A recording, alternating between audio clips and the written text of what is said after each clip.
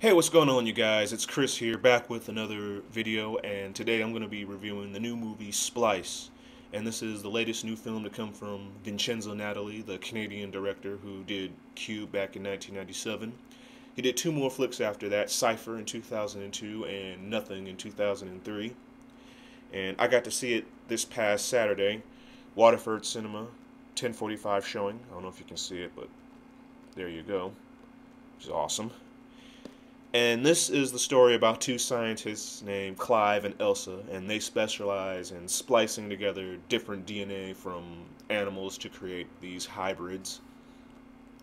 And they want to take it to the next level and try to use human DNA in their experiments, but they get stonewalled by their bosses.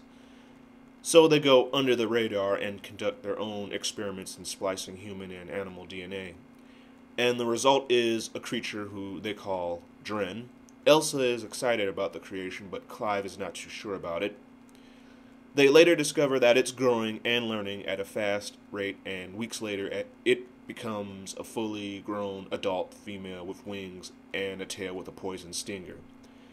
And these two scientists begin to ponder their decision as they try to understand and observe the creature, which they don't know of the things that it's capable of doing.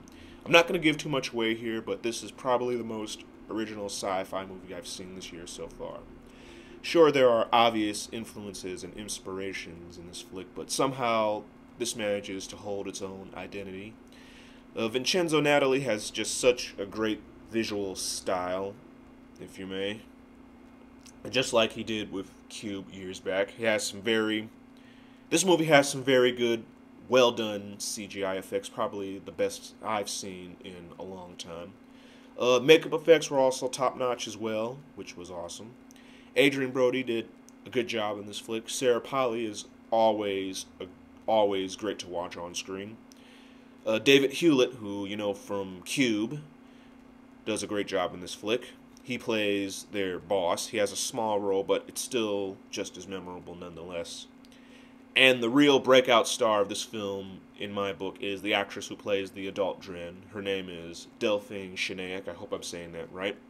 She's a French actress. She's extremely beautiful, and she gives such a great performance in this film. You just got to check it out.